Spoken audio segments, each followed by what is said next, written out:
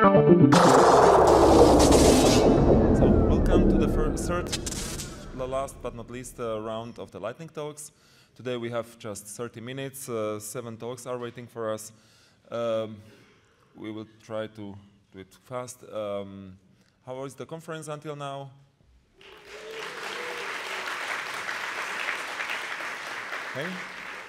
Okay. Dion is going to talk to us about parallel NumPy with Borium.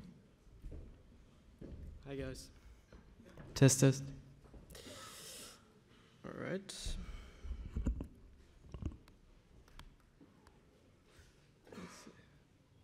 Perfect. Okay, so in my first life, I was a geophysicist in Copenhagen. And to understand my talk, you have to know what a geophysicist does. So they are imagined like this, but actually what I did was make this run on that to get that.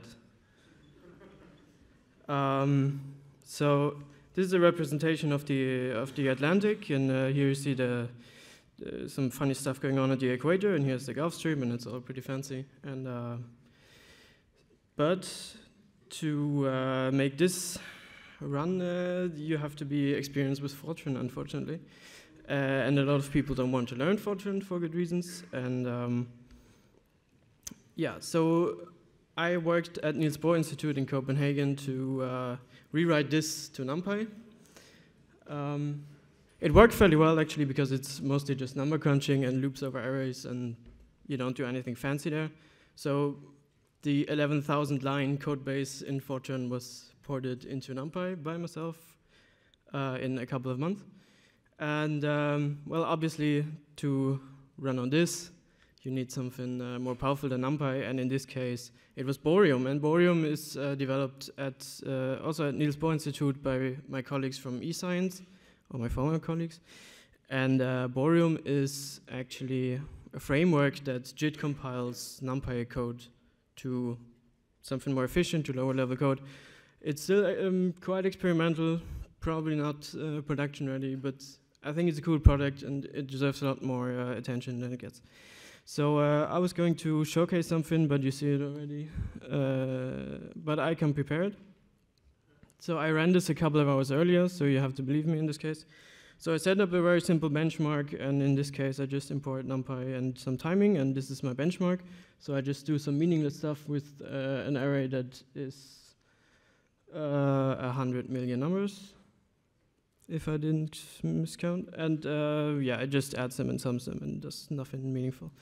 And if I run this with NumPy, then every iteration takes like 9 seconds until I run out of patience and abort it. So the cool thing about Borium is actually that it uses the exact same API as NumPy. So all you need to change to use Borium is import Borium as MP. And everything else is exactly the same. So, and the parts that are not implemented in Borium, it actually falls back to NumPy. So you lose some performance, but every code that runs NumPy will work if you don't encounter a bug. And all I changed here was adding a flush. So because Borium is lazily evaluated, so to make a meaningful benchmark, I need to force it to calculate something, and you see it's already, what is that, 20 times faster, because I ran it on a cluster that has 24 cores. So I think it scales quite well. And so the question has to be asked, can we go faster? And actually my cluster also has some fancy GPUs on it. And so I tell it instead to use CUDA as the backend and use the exact same code again. And it does go faster. So this is a 500, factor of 500 speed up compared to pure NumPy. And that's my talk. So you should check out Borium. Make some pull requests. It's a project that deserves many contributors because it's awesome.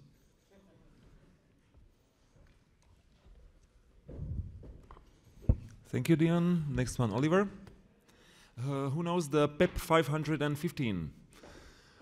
It is the new thing in the Python 3.6 that allows you to write integers with underscores in them, which is practical. So if you HDMI here. Ah, okay. So 515. You have the numerical literals that you can write with underscores in them. So it allows you to write numbers like million with 1 underscore 000 underscore 000. Don't be surprised when you work with your Chinese colleagues in Python that they will group it in 4 digits together, because Chinese, they don't have a number for a million, but they have a number for 10,000. Go on, Oliver. All right.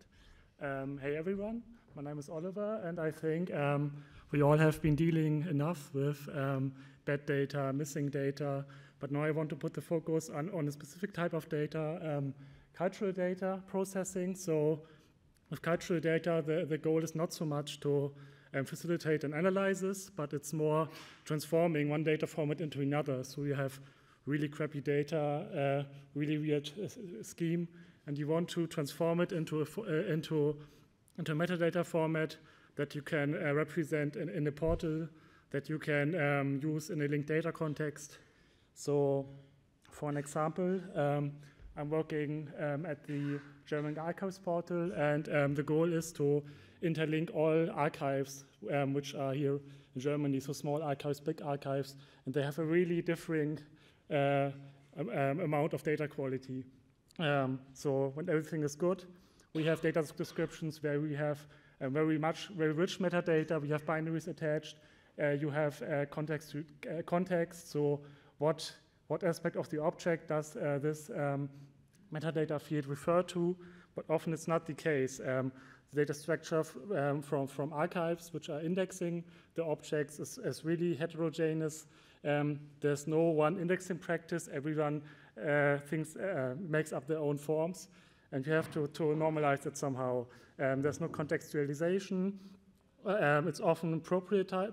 We often get data deliveries which are proprietary, so you can be lucky if it's XML or something else which is already structured. It can be complex, and it can be really big XML files. And we have a big amount of data providers, and yeah, only limited amount of time. So we created a data preparation tool. It started as kind of a hobby project of mine, still is, built in Python, Qt for the front end, and LXML for really fast XML processing. So the goal is that we adjust the data, write small scripts, put it into this tool, and we send it to the archives, which deliver the data to us, so they can prepare the data locally on their machine. So we don't have to do all these resource-intense transformations. So first you get kind of a fancy intro, so it doesn't look so boring, and you get some kind of instruction, because most people in archives are not IIT people. And what you can do, you can put your data in, transform it, and you can also create previews. So I skip it directly to the results. And you see you can directly create HTML previews, so the archives can see how their data will be mapped before they even ingest it in our system. So that's, we try to put the work into the hands of the archives. And I guess Python was the right choice, because when you're called data magician by your colleagues, I think Python was a good idea. So it really solved a lot of problems. Previously, we were using Java and XSLT. It's much slower. So yeah, kind of a Python success story. Thank you.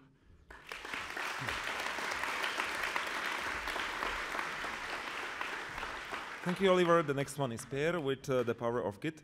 So until we count until million, it will take some time, but we can start slowly. So count with me. E, repeat after me. E, R, San, Xi, Wu, Liu. Thank you very much. Okay, today I will talk a bit about the power of Git. So who of you is using version control systems? Right, who's using Git? Okay, I won't talk about version control and I won't talk about Git for version control. What do you think your repositories contain? Source code? Sure, it does contain source code, but no, it's the data which is interesting. I read a book from Adam Thornhill, and he's the founder of CodeScene. He wrote a fancy book. Not only title is fancy, even the content is absolutely great. Your code is a crime scene, and it's talking about the data you can receive from your Git repositories, or even every other repository. But I'm talking about Git, okay. So, you use Git log, sure. What are you getting? You're getting a fancy list of what you did and which commits or which merges and so on.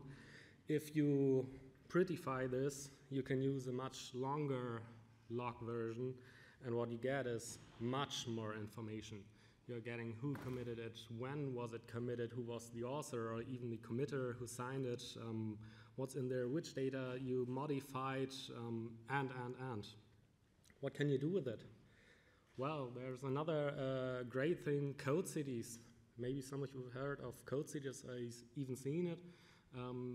It can be used as a complexity measure or visualization of your source code. So where do you restructure? Where have you to restructure for your next project? But you can even, with the data from your Git, you can do, let's say, boring things like lines of code or number of commits or even a punch card. When was your last commit? But you can do more fancy things like the relationship graphs. Which data was committed together? How often was it committed together? So is there an indirect dependency between these files even though they're not referencing each other? There's a cool thing on Stack Overflow, a meta discussion about these relationship graphs. It's talking about the relation of tags, and you can see how often are tags related on Stack Overflow. And if you're clicking through, you can find the source code of this. It's written in JavaScript, okay, but the former thing you have seen here on the right are a project of mine. You can find it on GitHub. It's way far from done or finished. But I hope some of you maybe will look at it and maybe we come in contact and find new ways to visualize our data in our Git repositories. Thanks.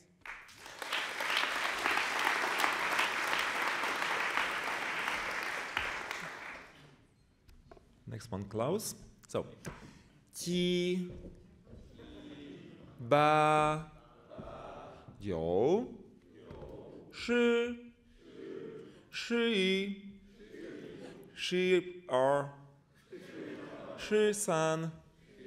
16, 17.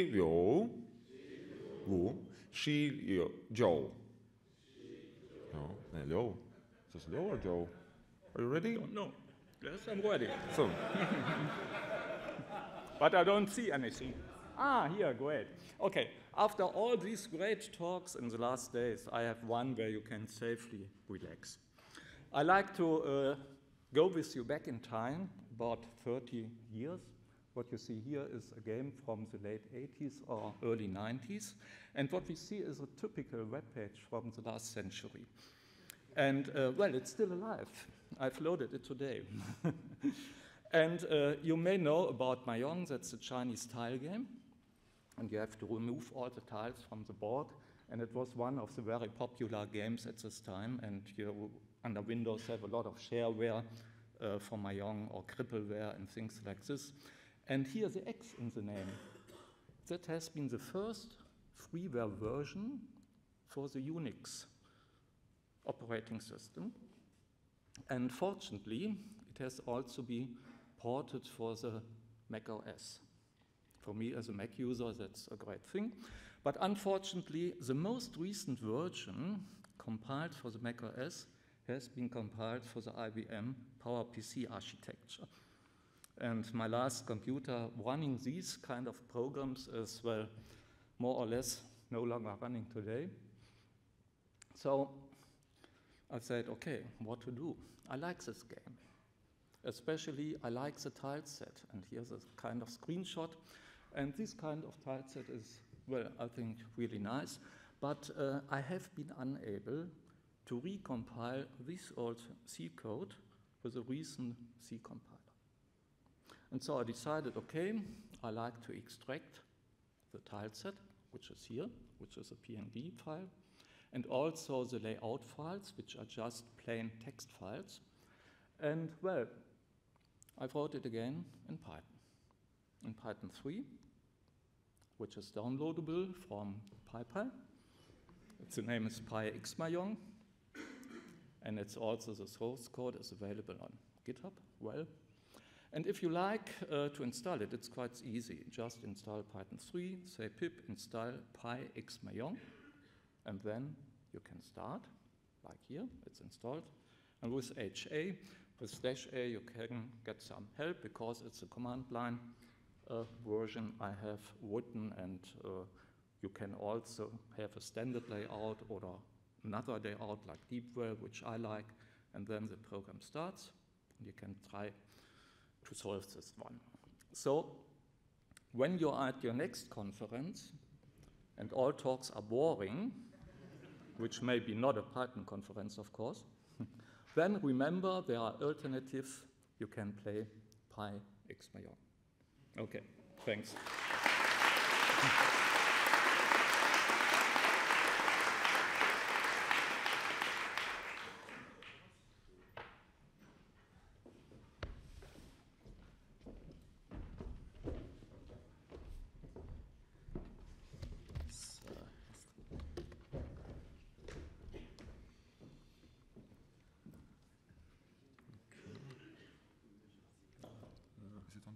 No.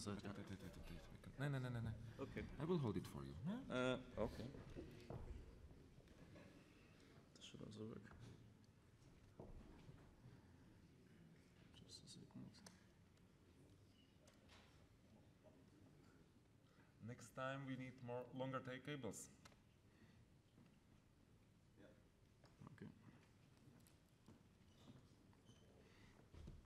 Okay, so hello, I'm Thomas. Sorry? Something wrong?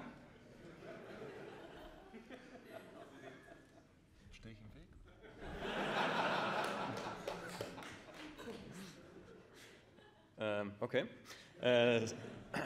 So I'm Thomas. This is the title of my talk. So first, it's a bit for a special audience. So first I need to get to know my audience. So who of you knows what test-driven development is? Okay, who actually uses it? Okay, not so many. Who is a sysadmin or works in operations or has done this? Okay, so this is for you. First, let's talk about Nagios. Who knows what Nagios is? Okay, Nagios, monitoring tool for just monitoring physical hosts. When you use Nagios, you have to write all the config by yourself, or you auto-generate it, and that's really hard. So you have hosts over there. On each host, you have a bunch of services, and for each service, all the checks you want to have to write the config yourself. So it's better to use, for example, checkmk. Who knows checkmk? Okay, quite a lot. That's cool. So that is like a superset of Nagios. It uses Nagios as core in the community version, and it generates all the config for you. Just at a host, it does a discovery, and you see all the services that are present on your host that you want to monitor. You get all that for free, and you don't have to write all the configuration. But still, usually you run some kind of application on your target host. So what you want to do is you want to write some custom checks. And so this is just how to do that, you need to add two parts of software to your setup. So first, you have an agent running on the target host that generates text output like this. And it usually just uses basic system tools that are there anyway, like df or something, just pipes this through SSH to the monitoring host. And there, so checkmk is written in Python, so we have a Python module there that parses all the stuff. So this is how it works. So if you want to implement a custom check, we need to get additional output from the agent, and on the other hand, on the monitoring host, we need to write a plugin that parses this output. And here the problems start. because you have now written your plugin for the server, your plugin for the monitoring server, and now you want to test it. So where do you test it? Admin people. Of course, production, because who wants to set up two virtual machines with a running checkmk instance, with your running application and all the stuff just to test a little tiny check plugin? Nobody, of course. So you test it in production, and what then happens is first nothing happens, and then meanwhile at service operations there is a new check. It fails, obviously, because of course you didn't do it right, so you have some errors, maybe it doesn't even compile. And yeah, and then you're back here, now you're back here. You have to write the check again, you have to try again, upload the next version, restart all the monitoring stuff, 5 minutes pass, and then, well, test again, repeat. And that's not good. So what you actually want to do instead, you want to test this first. And for this, I've written just in a couple of hours, I hacked some small PyTest plugin, which does that for you, which helps you to do that.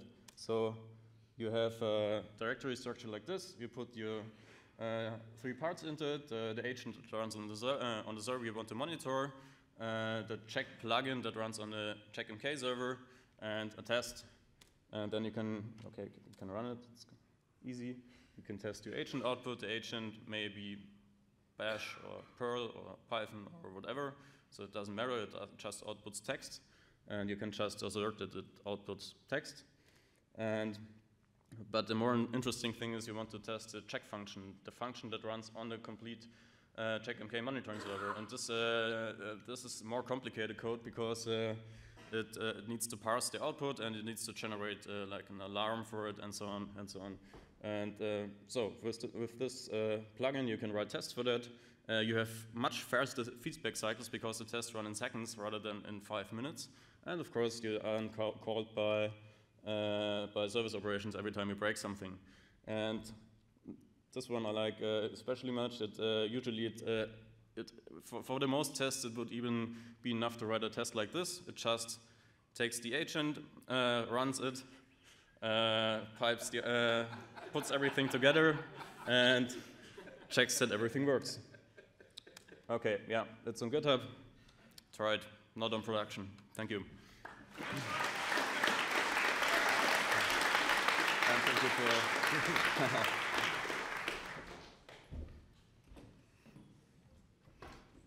At which number we were hanging? 16. No. It is she. Eh?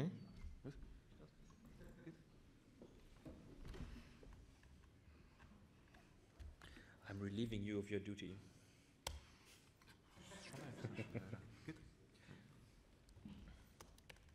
Okay, so Max would learn to build the internet. Yes. First, I need to learn to get the screen working, which worked yesterday. Yeah. But you know that PEP 515, it was in Perl in the last century already? Huh? So. Yes. So, hi, I'm Max, I'm a networker. If you're afraid of this, or this, or this, or even this, there's help. And maybe you're even afraid of this. There has been some interesting event last year. We have done the routing days from the Fry from Greenland, the 2-day event. It has been in Germany. Sadly, everything has been in German, so maybe it's not helpful for everybody here, but we did some talks about how networking works, how routing works, how dynamic routing works, what are the nifty things you can do there, how to plug all this together. There is a slide set available, there are videos available. The folks from CCC Video Operations Center taped everything, and some of the labs are available too. So if there is some need here for learning how to build the internet and do this on Linux, because Linux is cool and everything works there, and if not, we can fix it, then go to my blog. There are links to the slides and the labs and the videos, and have fun and build great networks. Thank you.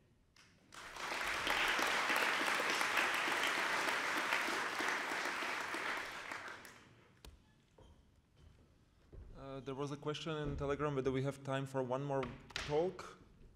Wanted to extract the last one? Because there is my name, but it's just a placeholder. Come to the stage.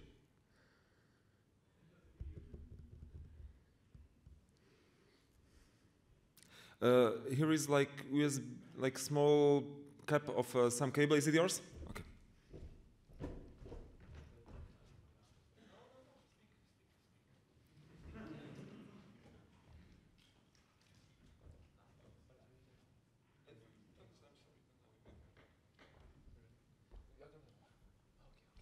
Okay, so he doesn't have a laptop, he needs a laptop. Okay, so I'm going to give the last short lightning talk. We have 3 last minutes. The title was Thank You for Traveling. I have a slight problem with Deutsche Bahn, or Deutsche Bahn has a problem with me. On the website, I registered with my last name, Shadivi. It looks well. It is a legal UTF-8 character, Unicode character. It is even on the official list of registration desk at PyCon.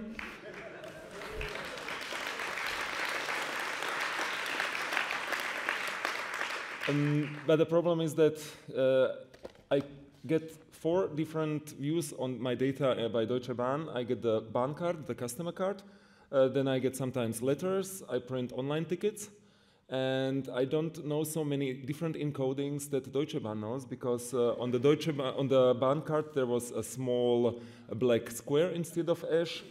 On the online tickets there was a cross, and online on the letters, printed letters, the hash was missing entirely, which the post delivery man actually didn't find my post box at home. Similar problem I have with Amazon. The packages, the mail comes with a question mark instead of hash. Always when I have problems with different companies like this here in Germany, I write them. I know how to do it. I'm IT. I have some experience with it. Here is you have my contact data.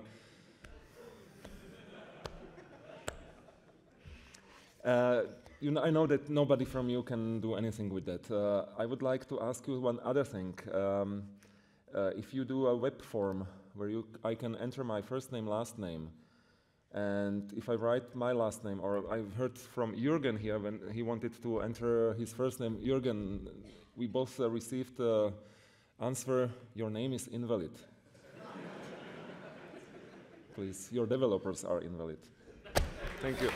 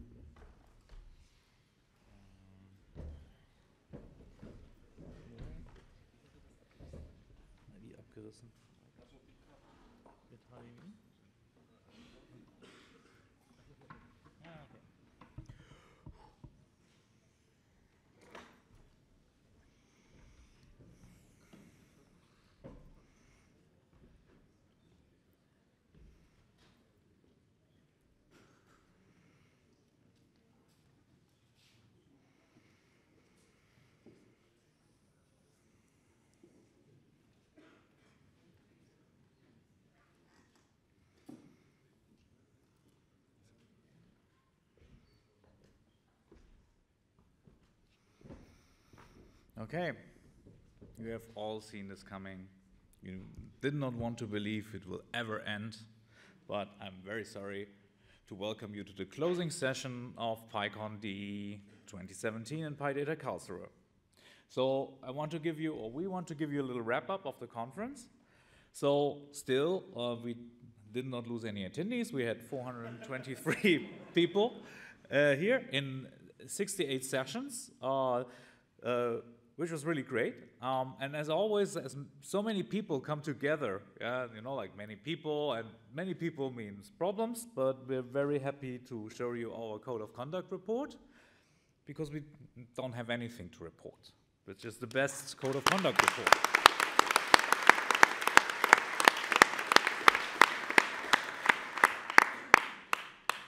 we are a little bit sorry on the Wi-Fi and the third track on the first floor. We wanted to open a third track and give more people the possibility to speak. Sometimes I heard it was a little bit noisy, so but it was better than nothing. So sorry for the speakers there. Also, I don't know if you're aware, we also have an Instagram account.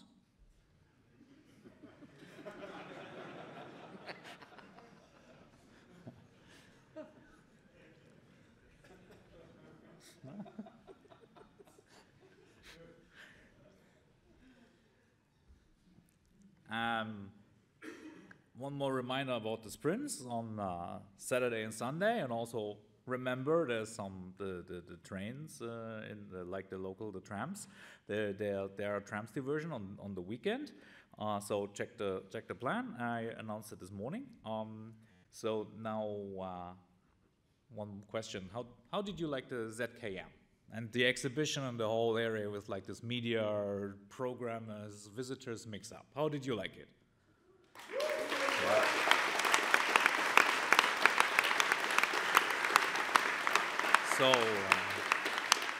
So here we really would like to thank the ZKM for hosting us. We want to thank everybody who worked here in the tech and keeping the doors or the catering, everything. So vielen Dank auch nochmal an Sie, die in der Technik und an der Tür und überall hier mitgeholfen haben für den reibungslosen Ablauf dieser Veranstaltung. So, sorry, switching to German, just like because they're German. We want to thank the Python Software Verband for being the roof or like the legal entity of this for the conference and working together. So thanks again, Mike, who's also part of the organizers team. So two thanks for Mike. And the Software Verband, of course. We also want, again, thank our sponsors, SAP, Rosen, Billiger.de, and Daimler as gold sponsors. Also our sponsors, JetBrains, Yelp, Innovex, and Ypsilon. We also want to thank the city of Karlsruhe, who believed really, was the first believer actually, yeah. Well, quite unusual for a city. Oh yes, believing. The Cyberforing, the Duale Hochschule for hosting the sprints on the weekend. We also want to thank again EuroPython Society and the PSF for supporting our financial aid programs. So we could have financial traveling support for people from all around the world here.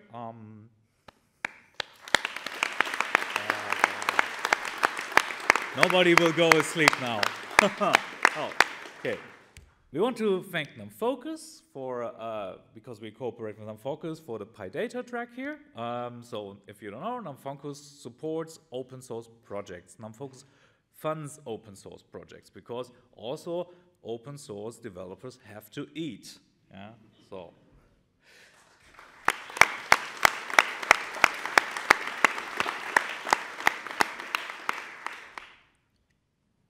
Last but not least, we want, on the sponsoring side, we want to thank Blue Yonder, Königsweg, and Python Academy for putting so much workforce into making the conference happening.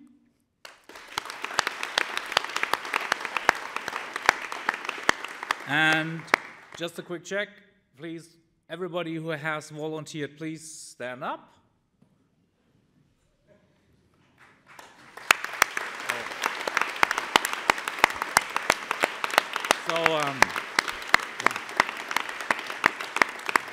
Thanks to all the volunteers. Without volunteer work, a conference like this wouldn't happen like this. It wouldn't happen at the price like this, and I think also it would not happen with the same spirit. And last but not least, we want to thank you for attending, actually.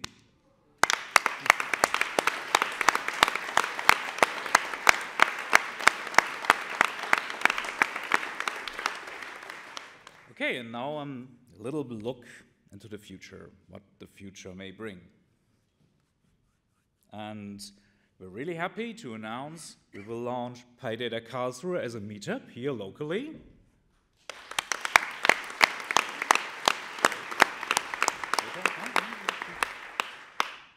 And Peter wants to tell you something about PyCon DE.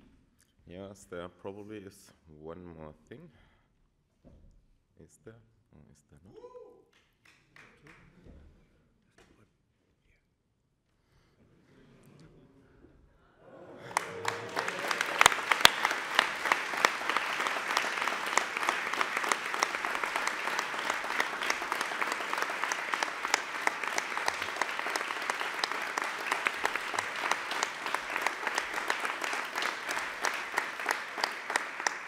So we really had that much fun organizing the event and had that much fun yesterday at a social event that in the good spirit of deciding when to organize the next PyCon, we spontaneously decided, okay, let's do it again. Python Software Verband also said, okay, that's a good idea.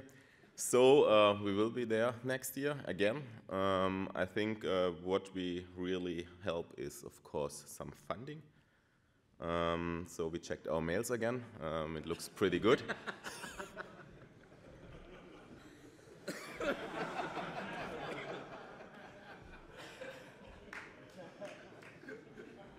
So please, you don't answer to this mail. We will take care of it.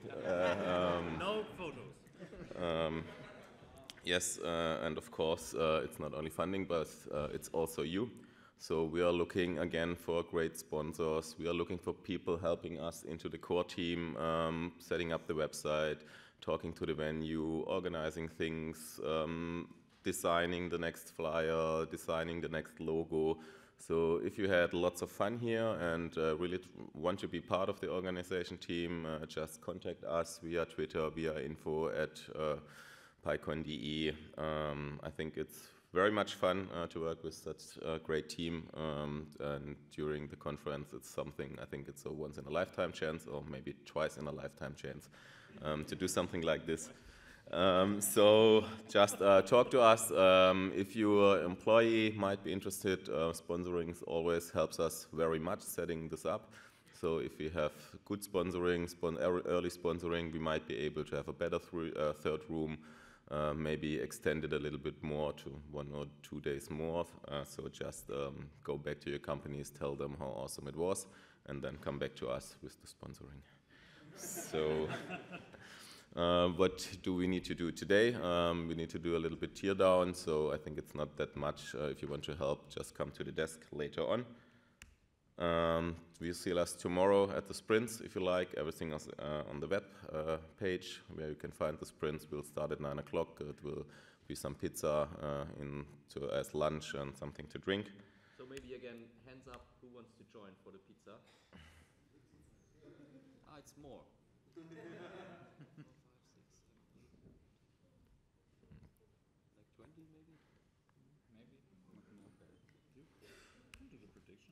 Okay, and for the ones who are not attending the sprints tomorrow, who are driving home, or like Alexander going directly to PyCon UK, I wish you all a safe travel and goodbye, and thanks for the great conference.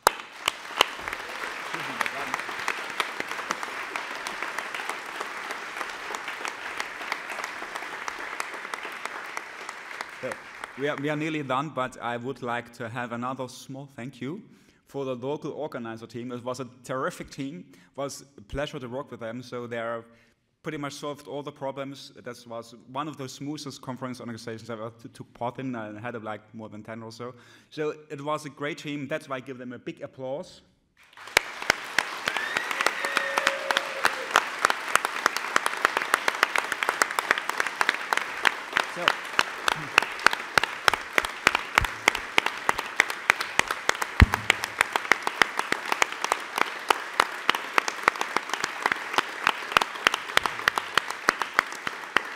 And actually, we plan to give some flowers or something, or a book or something. We didn't know what to do, but we would like to invite you for a nice dinner, so the organizers here. So after the conference, everything settles down, you choose a nice location and have a little bit to reflect on the conference.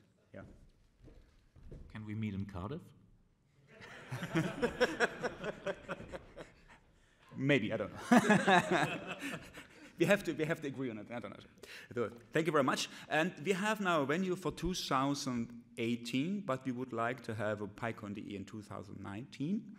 And we look for a venue. Maybe some of you have an idea how to do it. You see, That's a team. Here, though, we have a team of people, a lot of things that don't depend on the location, like the program and the ticketing. So this is kind of taken care of. But we look for a local team that's taking care of the venue, the catering, and everything connected with a local arrangement. So if you have an idea, so you still have 2 years to go, but maybe at next year, the next conference would be good if you would have a rough idea where we have the next conference. Maybe you know something, you have a good location, or you have even a company that supports it, or some other group of people that supports it. So please take this home, and maybe next year, the conference, we will have somebody we can announce PyCon 2019. Thank you very much.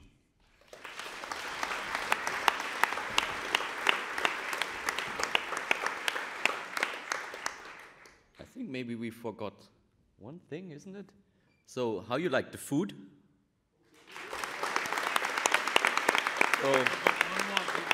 One more thing. I think I forgot also to thank all the speakers and the keynote speakers for giving awesome contributions, and also the trainers in the workshops. I'm sorry, I forgot you mentioned you earlier.